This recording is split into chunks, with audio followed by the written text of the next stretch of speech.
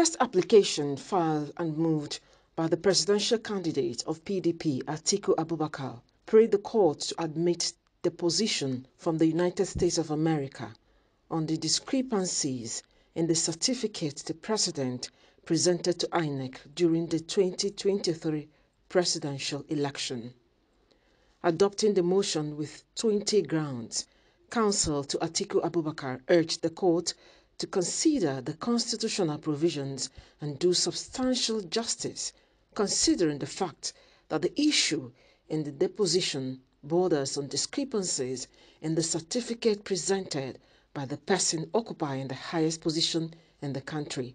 He urged the court to allow the application.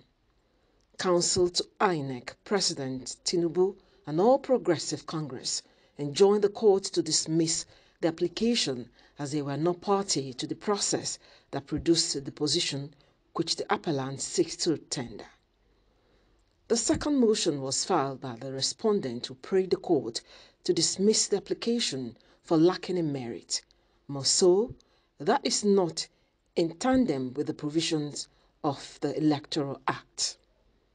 After hearing the applications, the appellant ATIKU ABUBAKAR, through his counsel Chris Uche Ezeyen, proceeded to adopt his substantive appeal, which challenged the judgment of the Presidential Election Petition Court, while the respondents also adopted their replies to the appeal.